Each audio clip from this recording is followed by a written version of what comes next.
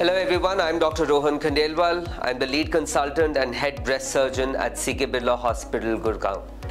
In this video, I'm going to talk about breast mammography and breast ultrasounds and how should you choose whether you need to get a mammogram done or an ultrasound done.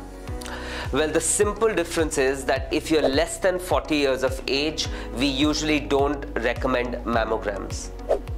And the reason behind that is that in young patients, there are dense breasts. And in dense breasts, we cannot differentiate a lump from the breast tissue, and that is why mammographies don't give us a lot of information. So if you're less than 40 and if you have a breast problem, you're more likely to undergo a breast ultrasound.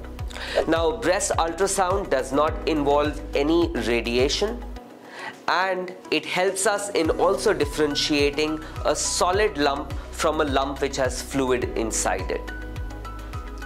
Because it does not have any radiation, ultrasounds are also safe if a lady has a breast lump during pregnancy. Breast ultrasounds are very well tolerated and they usually are painless.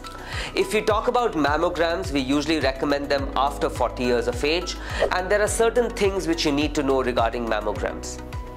The amount of radiation exposure in mammograms is very less.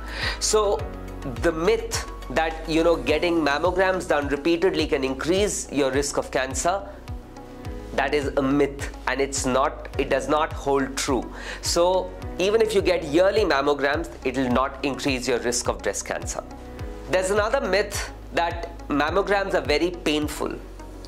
If you get mammograms done before your periods when the breasts are engorged, yes, they can be painful.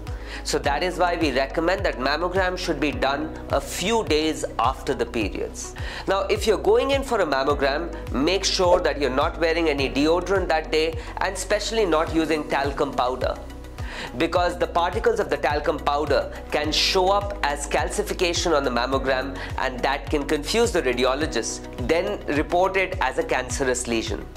So that is why it is always recommended that you don't wear any talcum powder or cologne or perfume prior to a mammogram, and you always clean your breasts before you get the mammography done.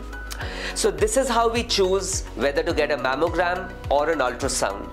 If you like the video, don't forget to press the like button and do share it with your friends and family. If you have any questions regarding your breast ultrasound or mammography report, please do write it in the comment section and I'll be happy to answer that. Thank you.